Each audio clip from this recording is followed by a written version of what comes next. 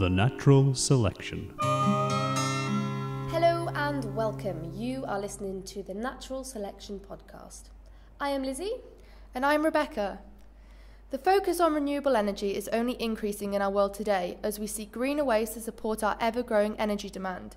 Wind farms have recently been hailed as one of the cheapest renewable energies. However, a recent study shows that their impact on marine predatory birds such as the northern gannet are greater than previously estimated. We're lucky today because Ian Cleasby has agreed to talk to us about his research into northern gannets at Bass Rock in Scotland. They use 3D tracking of these birds to look at their flight height and vulnerability. Hi Ian. Hello. How are you? Yeah, I'm good, thanks. How about you guys? Good, yes, very good, thank you. Okay, so I want to jump straight into it by highlighting the catch-22 around your research. Wind farms are considered one of the most efficient forms of renewable energy, but actually the effects of wind farms in your research are a lot more detrimental than previously thought. Could you tell me a little bit about it? Yeah, so we were looking at the flight heights of gannets, and I guess our take-home conclusion was that they fly higher than we thought, and so therefore they're more at risk of colliding. So that's kind of a negative, but I think there's kind of a balance here. There's things we can do to reduce the impact upon gannets, for example, changing wind turbine design and stuff. So it's not the end of the world. It's just an extra consideration that we think should be taken into account when you're building a wind farm. I don't want to come out. When we did this, it wasn't meant to be pro or anti-wind farm. Okay. So there's no kind of agenda to be one or the other. Why are these findings so important? I mean, what do they mean for the northern gannet, and why is the northern gannet particularly important to the UK?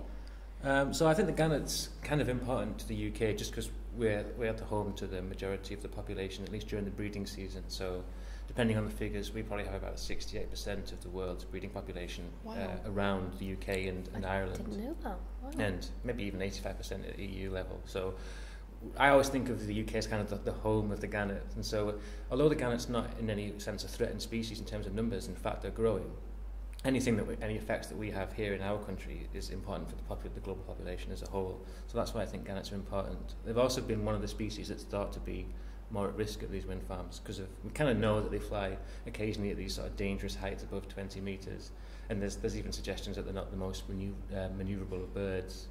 And again, there is some studies that have found gannets that have died and they have injuries consistent with hitting blades. So they seem to be an at-risk species.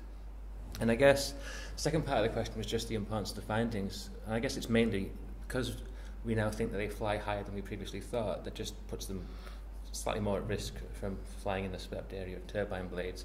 And so again, I don't want to be too negative on wind farms, but it's just an extra thing to take into account when you go through the process of making a proposal about a wind farm and so on. Okay, so according to your study, previous research may have severely underestimated the risk of offshore wind farms on northern gannet populations. Can you explain to our listeners your novel approach to assessing this risk? Yeah, so we were using these sort of standard collision risk models that you use in an ecological impact assessment, and they have lots of sort of more standard things in them, like you need to know the density of birds in the area, you need to say things about the size of the turbines, etc. And the only thing we really changed was we put in estimates of flight height based on bird-based altimeters and compared them with the old techniques of estimating flight heights from ship-based surveys. Okay. So at present, most people estimate the height of birds by basically sending people out on boats at sea, and you see a bird with your binoculars, and you have to estimate by eye its height, which is quite a tricky thing to do, even when people are trained, but it's still quite subjective. Yeah. And at sea, there's no landmarks to help you, like a tree or a building. And so our technique was to actually fit altimeters onto the birds that would they basically measure air pressure, and you can basically get the altitude using this barometric equation, which is basically you just have the air pressure measured from the birds in flight compared to a reference sea level pressure, and it's the difference between those two pressures that gives you an estimate of altitude. And we combined it with fitting GPSs, so not only did we have the altitude, but we knew where they were flying at what altitudes. So it's a lot more precise method than previous research. Yeah, I mean, it's kind of novel, but I mean, so there have been studies on, one came out in 2014, kind of maybe a year, 6 months before us, that had done it in gannets in Canada. So people have started to use these altimeters more in birds now. So I think it'll grow and grow, and the technique we use to get the estimates could be refined in the future as well. So I hope it'll just get better and better, and we'll get more and more precise estimates of height. Something that I found particularly interesting was that your study showed that the flight height changes with behaviour as well. So would you like to tell our listeners a bit about that? Yeah, so it's quite cool because we have the GPS locations with the heights that you can't really see here, but on the paper we have a map of the sort of average height that birds are flying at. So you can see there's quite a lot of variation in the heights at which they fly, so they don't fly at a uniform height across their range. In terms of the foraging and the commuting, we use various statistical techniques to try and basically categorise their behaviours while they're flying, based upon the speed at which they're moving between GPS locations and also how much they're sort of turning or the angle between successive locations. So basically commuting is generally considered to be they're flying pretty fast, pretty straight, and foraging, what you tend to see is they slow down, so they're flying slower, and you also get sort of turning. It's quite, the gannets are probably one of the seabirds where it's most obvious when you look at the tracks. You will see, if you ever look at the paper maybe, you'll see that they tend to fly in quite straight lines, spin around for a little bit, and then come back. That's kind of a classic one. Yeah. Is that the same as active foraging, or is that different again? Well, I think for this we just had commuting and foraging, so we don't go into any finer details. I mean, there probably is if you looked. There's different types of foraging behaviour perhaps. Maybe they spin in tighter circles depending upon whether they've seen prey or whether they're really scanning around. But for this it's just those two behaviours, commuting versus foraging. And foraging is the one where we think they reach these higher altitudes, so that's probably typically when they're at risk. When they're commuting they seem to be around 10 metres on average, so that's normally out of the way of the blades. So it's when they're foraging they've shown these higher altitudes that puts them at risk. Yeah, They've been underestimated before. Yeah, so we don't know necessarily why the boat-based observers have underestimated flight heights, but it seems, at least from our stuff, that it's when they're foraging that they're flying the most in higher danger. than ever seen before. Great. Why do you think that is? They fly higher? Yeah. Oh, I guess we have these sort of theories that probably haven't been tested, but one is just, if they're searching for food, if you're higher up, you can scan more, and so that's either looking for, I don't know, fish or maybe signs of fish. Maybe they look at cetaceans, for example, or potentially even looking for other gannets, because if you see another gannet dive and he's 10 kilometres away, so you can go over there. So it might just be a scanning behaviour initially, and then there is also, when they dive, they use the momentum that they generate during the sort of descent rather.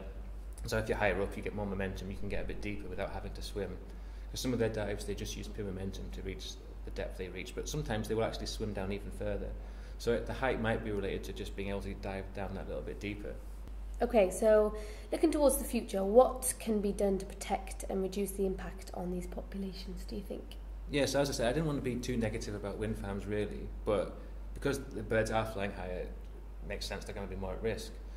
In terms of what can be done, the first thing is, I think placement is quite important of wind farms. So in an ideal world, you probably place them as much as you can away from seabird colonies. There's a bit of a constraint here because the seafloor isn't always suitable for wind farms either, so that because only some places you could move them, but ideally you'd move them away. If you can't, like in the Firth of Forth, that's quite close to a lot of seabird colonies, but there are other things you can do. So you could reduce the number of turbines in a farm. That's going to reduce the area that the blades cover, and that's typically, there are some wind farms that have been rejected or they've been changed the designs and they've reduced the number of turbines, so that's quite easy to do. Okay. And you can make bigger turbines if it's possible. So at the moment the law says the minimum height above sea level they can sweep is 22 metres, and we recommended in the paper if you put it up to 30, it gives you an extra sort of 8 metre window of safety. So it does make a reasonable effect on the number of birds that are predicted to collide. And in theory you could raise it higher and higher. I'm not a wind farm designer, so I don't know if there's a cut-off where it becomes economically pointless to do so. But if you just maybe less turbines, maybe raise them a bit higher.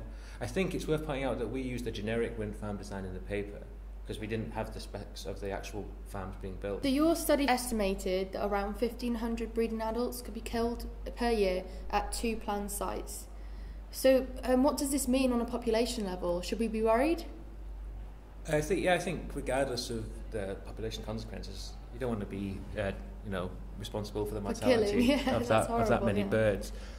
We don't really know much about the demography, to be fair, of Bass Rock. There was a previous study that we found that had been done that was a population viability analysis, which suggested you could sustainably harvest, in this case it just means knock out of the sky with a turbine, 2,000 adults per year.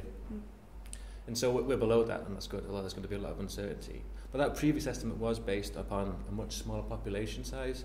It was done a few years ago when the population size, I think, was around 40 to 50,000, and actually the population's been growing, so it's now 75,000. So in theory, I don't know, you could in theory be able to get away with killing even more.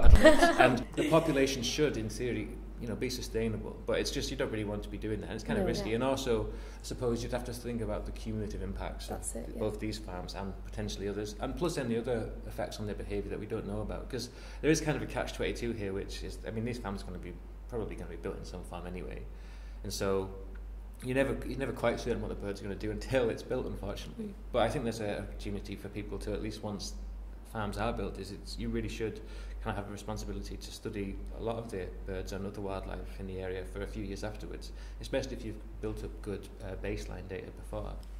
A focus on monitoring and management post turbine implementation. Yeah, because there was a few studies. There's like wind turbines in Denmark, for example, where they have done a bit of study afterwards. But generally, it's not always that detailed. And once you've built it, you might as well look into it in more detail, because there's still quite a lot of uncertainty about lots of different bits of this. So, for example, even avoidance rate, how often do birds they actively avoid these turbines, is a question that's not really been satisfactorily answered. So, if you do build them, you might as well do lots of research afterwards. Yeah, I think that's why your research is really good, because it's such broad implications when you are thinking about wind turbines, where to put them, and actually I can see potential for this being researched across all species of birds, surely. Yeah, so our stuff is quite gannet focused, but if you were broader, you'd say, well, actually they're just one of many different species, and there's maybe even little ecosystems that are going to be affected by wind turbines, and so you've got to try and manage as well as you can everything together. At the same time, maybe you have to accept that you are going to have some detrimental effects upon the environment, because you're going to build a wind farm in it. There's no way around that. It's just about alleviating some of them. Yeah. So, but there's other seabirds as well. For example, a lot of them say things like guillemots, etc., fly quite low. They won't going to be at risk of colliding, but you might be building upon, sand eel beds. So some of their prey species, and we don't know whether that's going to be a positive or a negative thing, for example.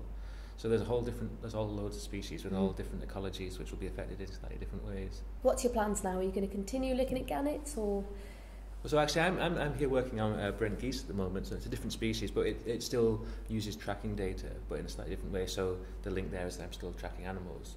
But this wind farm stuff is kind of ongoing. So I'm kind of involved in it a bit now, but not quite so much, because I did a lot of the analysis, so people ask questions. But there's various PhD students. So for example, there's PhD students working on Baz Rock, basically doing the altimeter stuff, but on a much bigger scale. There's some doing it at Alta Craig as well, which is another colony on the west coast of Scotland, and there's also people studying it now in Grasshorn, which is a Welsh colony. So there's now 3 colonies where we're going to be estimating these sort of flight heights. So we'll get a broader picture of what gannets do. Plus, we should be able to, improve the methods we use to get flight heights. And there's all sorts of cool things that we could do in the future. Like I was looking into actually downloading almost hourly maps of sea level pressure to get better and better calibrations of this reference sea level pressure. So that would be a really cool thing to do in the future. Now that you know how to do it, it's fantastic. You can start building it more and more. Well, we're still working on how to do that sea level pressure from maps thing. It's quite difficult. There's lots of data, but I think it will be possible. So it'll be cool. And then I just assume we'll be able to refine this technique as the more and more we use it. So we should be getting more and more precise estimates of flight height in the future. And then I guess maybe spread to other species. Yeah. Their main limitation there is gannets are quite big, so they can carry a few loggers. Those other species a bit smaller maybe can. Hopefully with the development of technology and if it gets smaller, if you can do it. Yeah. But people love to track stuff, so exactly. Brilliant. Well, I look forward to it. Thank you so much for your time, Ian. I really appreciate it. If you have any more questions, feel free to contact us, and you can find us on Facebook at UOE Natural Selection, or on Twitter at UOE Podcast. Bye!